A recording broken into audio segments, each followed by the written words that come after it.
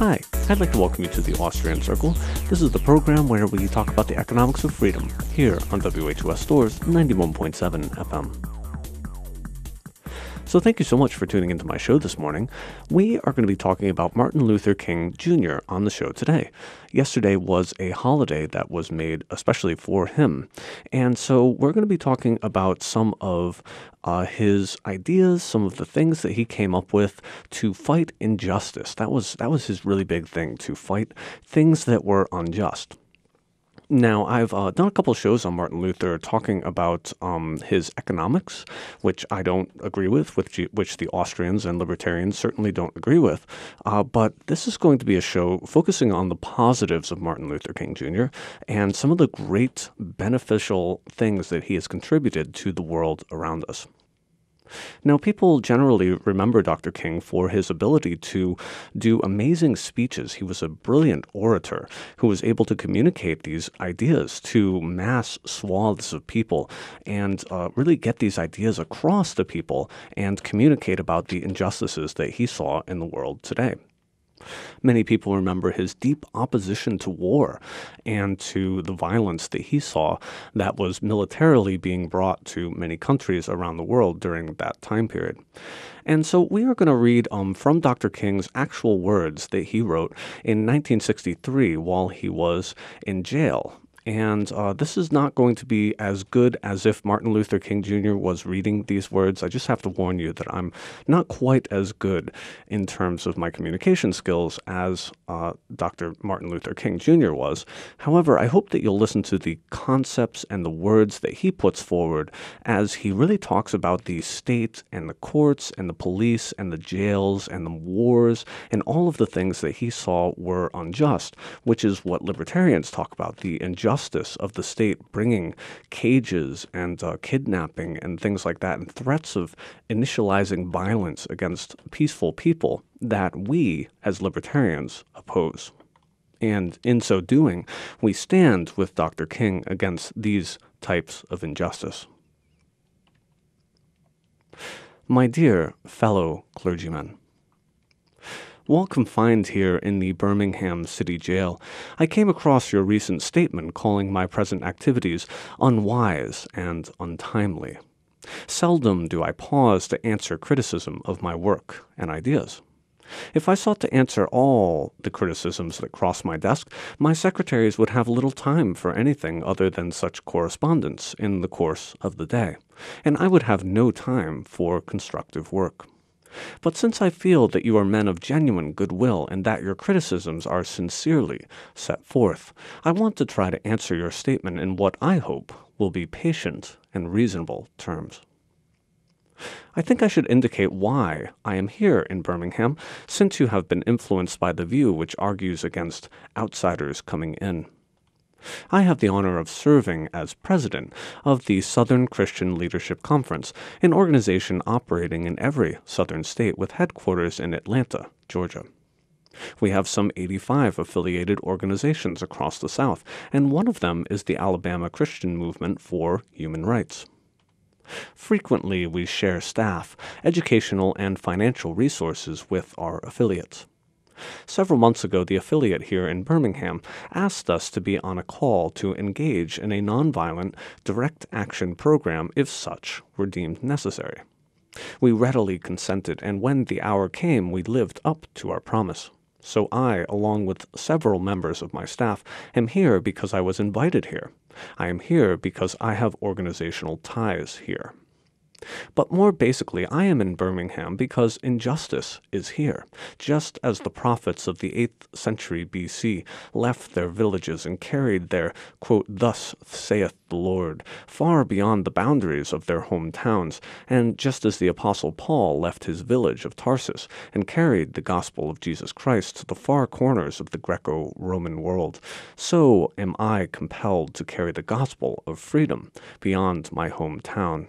Like Paul, I must constantly respond to the Macedonian call for aid. Moreover, I am cognizant of the interrelatedness of all communities and states.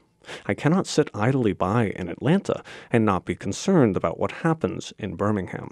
Injustice anywhere is a threat to justice everywhere. We are caught in an inescapable network of mutuality, tied in a single garment of destiny. Whatever affects one directly affects all indirectly. Never again can we afford to live with the narrow, provincial, outside agitator idea. Anyone who lives inside the United States can never be considered an outsider anywhere within its bounds. You deplore the demonstrations taking place in Birmingham, but your statement, I am sorry to say, fails to express a similar concern for the conditions that brought about the demonstrations. I am sure that none of you would want to rest content with the superficial kind of social analysis that deals merely with effects and does not grapple with underlying causes. It is unfortunate that demonstrations are taking place in Birmingham, but it is even more unfortunate that the city's white power structure left the Negro community with no alternative. In any nonviolent campaign, there are 4 basic steps: collection of the facts to determine whether injustices exist, negotiation, self-purification, and direct action. We have gone through all these steps in Birmingham. There can be no gainsaying the fact that racial injustice engulfs this community. Birmingham is probably the most thoroughly segregated city in the United States. Its ugly record of brutality is widely known. Negroes have experienced grossly unjust treatment in the courts. There have been more unsolved bombings of Negro homes and churches in Birmingham than in any other city in the nation. These are the hard, brutal facts of the case. On the basis of these conditions, Negro leaders sought to negotiate with the city fathers, but the latter consistently refused to engage in good faith negotiation. Then, last September, came the opportunity to talk with leaders of Birmingham's economic community. In the course of the negotiations, certain promises were made by the merchants, for example, to remove the store's humiliating racial signs. On the basis of these promises, the Reverend Fred Shuttlesworth and the leaders of the Alabama Christian Movement for Human Rights agreed to a moratorium on all demonstrations. As the weeks and months went by, we realized that we were the victims of a broken promise. A few signs briefly removed returned, the others remained. As in so many past experiences, our hopes had been blasted, and the shadow of deep disappointment settled upon us. We had no alternative except to prepare for direct action, whereby we would present our very bodies as a means of laying our case before the conscience of the local and national community. Mindful of the difficulties involved, we decided to undertake a process of self-purification.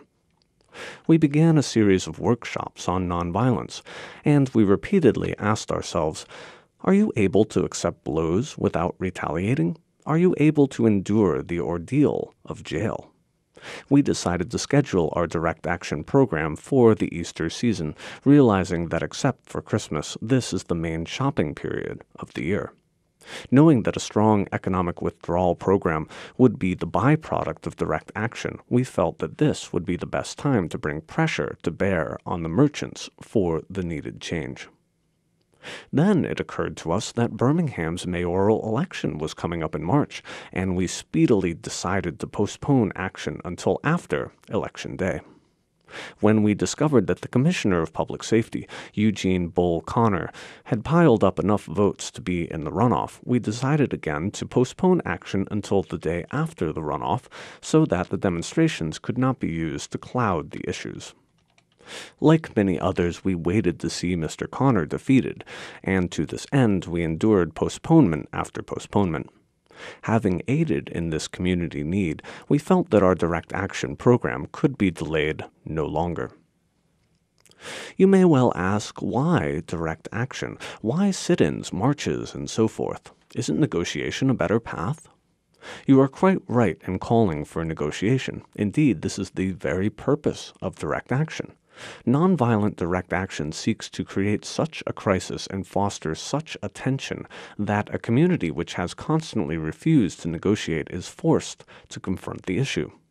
It seeks so to dramatize the issue so that it can no longer be ignored.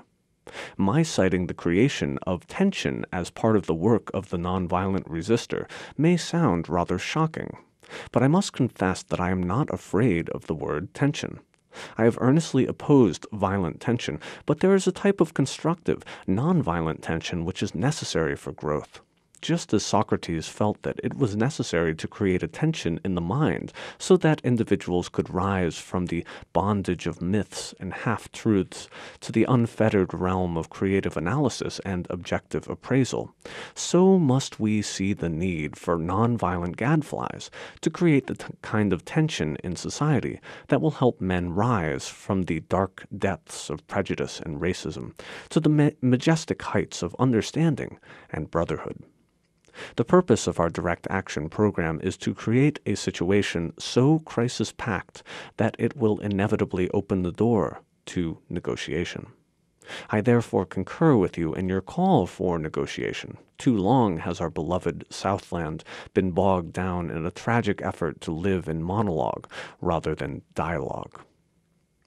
One of the basic points in your statement is that the action that I and my associates have taken in Birmingham is untimely.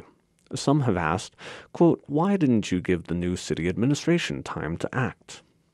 The only answer that I can give to this query is that the new Birmingham administration must be prodded about as much as the outgoing one before it will act.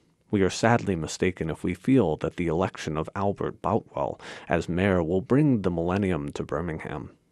While Mr. Boutwell is a much more gentle person than Mr. Connor, they are both segregationists dedicated to maintenance of the status quo.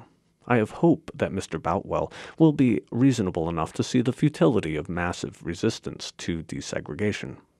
But he will not see this without pressure from devotees of civil rights. My friends, I must say to you that we have not made a single gain in civil rights without determined legal and nonviolent pressure.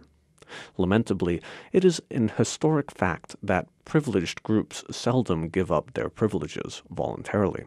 Individuals may see the moral light and voluntarily give up their unjust posture, but as Reinhold Niebuhr has reminded us, groups tend to be more immoral than individuals.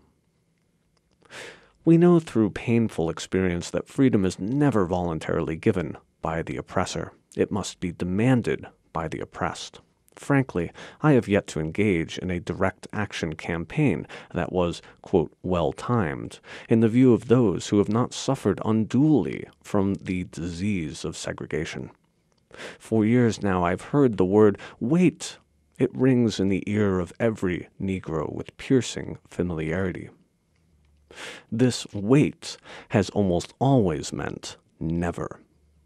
We must come to see with one of our distinguished jurists that justice too long delayed is justice denied.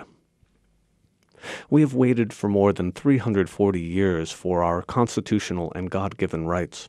The nations of Asia and Africa are moving with jet-like speed toward gaining political independence, but we still creep at horse and buggy pace toward gaining a cup of coffee at a lunch counter. Perhaps it is easy for those who have never felt the stinging darts of segregation to say, wait. But when you have seen vicious mobs lynch your mothers and fathers at will and drown your sisters and brothers at whim, when you have seen hate-filled policemen curse, kick, and even kill your black brothers and sisters, when you see the vast majority of your 20 million Negro brothers smothering in an airtight cage of poverty in the midst of an affluent society, when you suddenly find your tongue twisted and your speech stammering as you seek to explain to your 6-year-old daughter why she can't go to the public amusement park that has just been advertised on television, and see tears welling up in her eyes when she is told that Funtown is closed to colored children, and see ominous clouds of inferiority beginning to form in her little mental sky, and see her beginning to distort her personality by developing an unconscious bitterness toward white people. When you have to concoct an answer for a 5-year-old son who is asking, "Daddy, why do white people treat colored people so mean?" When you take a cross-country drive and find it necessary to sleep night after night in uncomfortable corners of your automobile because no motel will accept you, when you are humiliated day in and day out by nagging signs reading white and colored, when your first name becomes nigger, and your middle name becomes boy, and your last name becomes John, and your wife and mother are never given the respected title of Mrs. When you are harried by day and haunted by night by the fact that you are a Negro, living constantly at tiptoe stance, never quite knowing what to expect next, and are plagued with inner fears and outer resentments, when you are forever fighting a degenerating sense of nobodiness, then you will understand why we find it difficult to wait. There comes a time when the cup of endurance runs over and men are no longer willing to be plunged into the abyss of despair. I hope, sirs, you can understand our legitimate and unavoidable impatience. You express a great deal of anxiety over our willingness to break laws. This is certainly a legitimate concern. Since we so diligently urge people to obey the Supreme Court's decision of 1954 outlawing segregation in the public schools, at first glance it may seem rather paradoxical for us to consciously break laws. One may well ask, quote, how can you advocate breaking some laws and obeying others? The answer lies in the fact that there are two types of laws, just and unjust. I would be the first to advocate obeying just laws. One has not only a legal but a moral responsibility to obey just laws. Conversely, one has a moral responsibility to disobey unjust laws. I would agree with St. Augustine that, quote, an unjust law is no law at all. Now, what is the difference between the two? How does one determine whether a law is just or unjust? A just law is a man-made code that squares with the moral law or the law of God. An unjust law is a code that is out of harmony with the moral law. To put it in the terms of St. Thomas Aquinas, an unjust law is a human law that is not rooted in eternal law and natural law. Any law that uplifts human personality is just. Any law that degrades human personality is unjust. All segregation statutes are unjust because segregation distorts the soul and damages the personality. It gives the segregator a false sense of superiority and the segregated a false sense of inferiority. Segregation, to use terminology of the Jewish philosopher Martin Buber, substitutes an I-it relationship for an I-thou relationship and ends up relegating persons to the status of things. Hence, segregation is not only politically, economically, and sociologically unsound, it is morally wrong and sinful. Paul Tillich has said that sin is separation. Is not segregation an existential expression of man's tragic separation, his awful estrangement, his terrible sinfulness? Thus, it is that I can urge men to obey the 1954 decision of the Supreme Court, for it is morally right, and I can urge them to disobey segregation ordinances, for they are morally wrong. Let us consider a more concrete example of just and unjust laws. An unjust law is a code that a numerical or power majority group compels a minority group to obey, but does not make binding on itself. This is difference made legal. By the same token, a just law is a code that a majority compels a minority to follow, and that it is willing to follow itself. This is sameness made legal. Let me give another explanation. A law is unjust if it is inflicted on a minority that, as a result of being denied the right to vote, had no part in enacting or devising the law. Who can say that the legislature of Alabama, which set up the state's segregation laws, was democratically elected? Throughout Alabama, all sorts of devious methods are used to prevent Negroes from becoming registered voters, and there are some counties in which, even though Negroes constitute a majority of the population, not a single Negro is registered. Can any law enacted under such circumstances be considered democratically structured? Sometimes a law is just on its face and unjust in its application. For instance, I have been arrested on a charge of parading without a permit. Now, there is nothing wrong in having an ordinance which requires a permit for a parade, but such an ordinance becomes unjust when it is used to maintain segregation and to deny citizens the First Amendment privilege of peaceable assembly and protest. I hope you are able to see the distinction I am trying to point out. In no sense do I advocate evading or defying the law, as would the rabid segregationist. That would lead to anarchy. One who breaks an unjust law must do so openly, lovingly, and with a willingness to accept the penalty. I submit that an individual who breaks a law that conscience tells him is unjust, and who willingly accepts the penalty of imprisonment in order to arouse the conscience of the community over its injustice, is in reality expressing the highest respect for law. Of course, there is nothing new about this kind of civil disobedience. It was evidenced sublimely in the refusal of Shadrach, Meshach, and Abednego to obey the laws of Nebuchadnezzar on the ground that a higher moral law was at stake.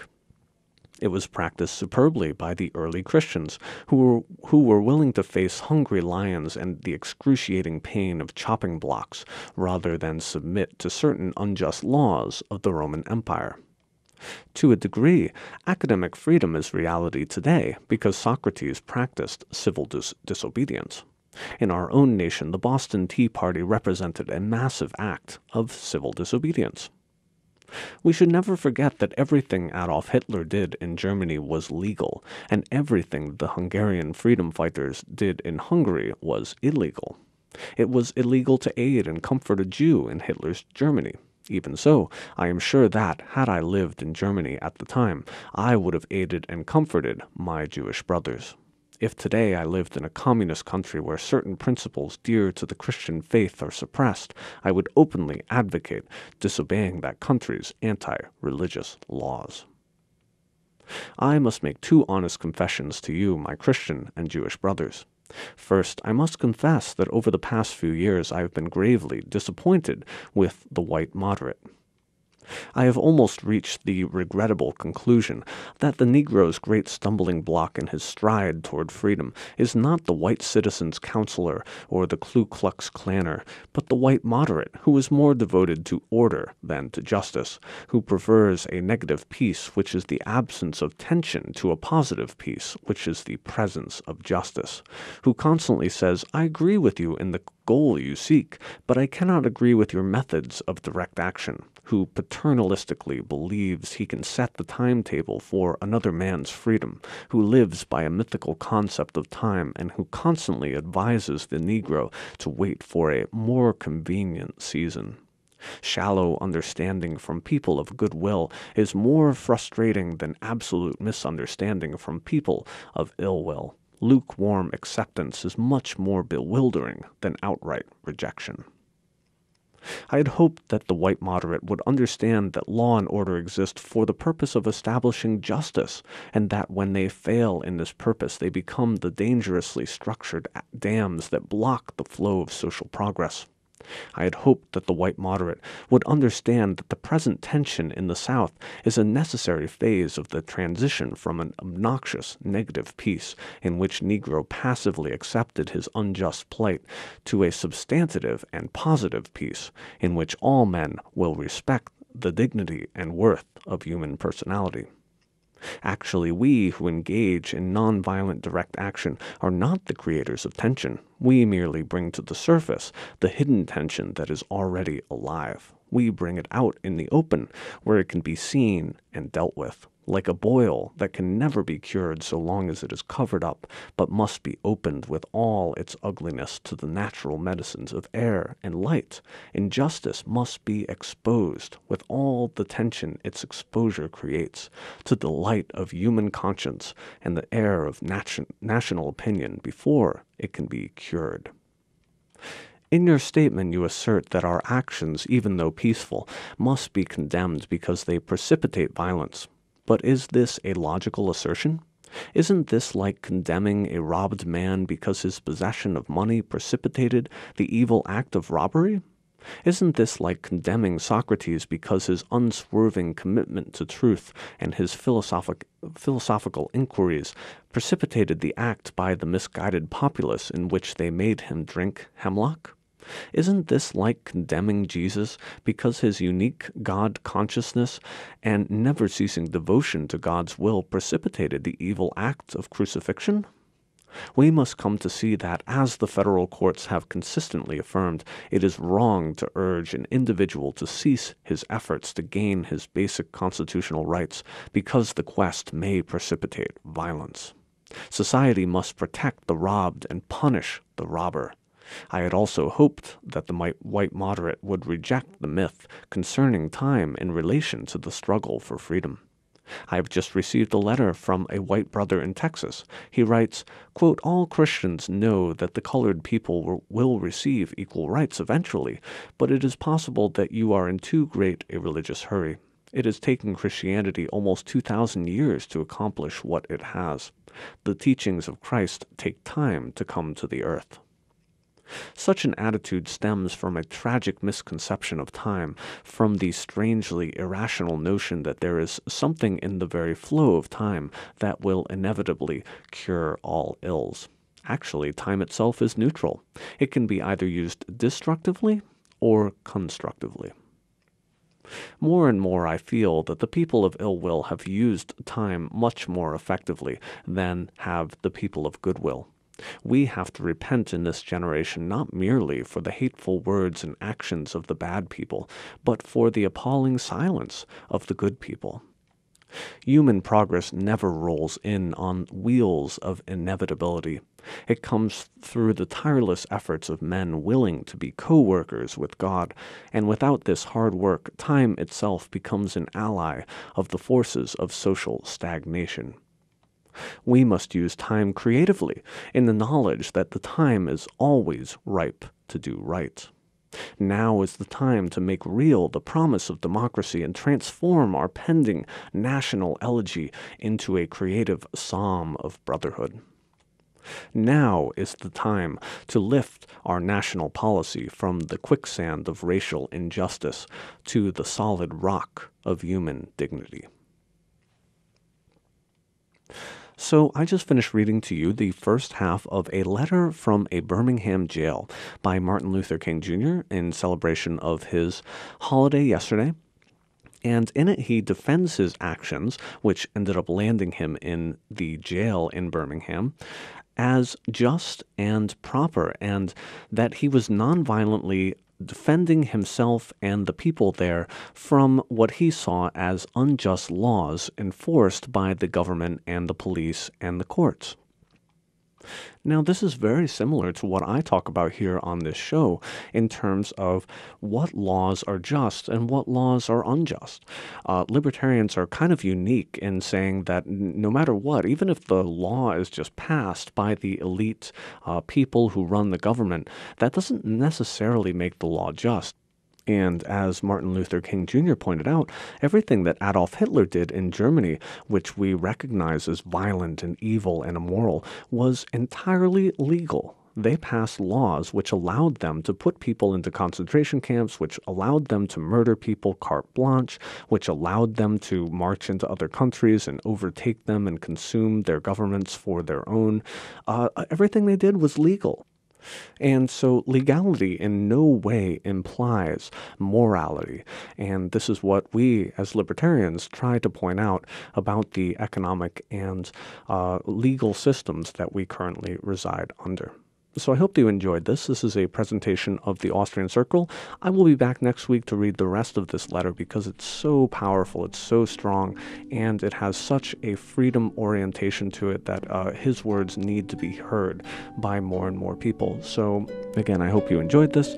This has been a presentation of the Austrian Circle. Have a great week. Take care.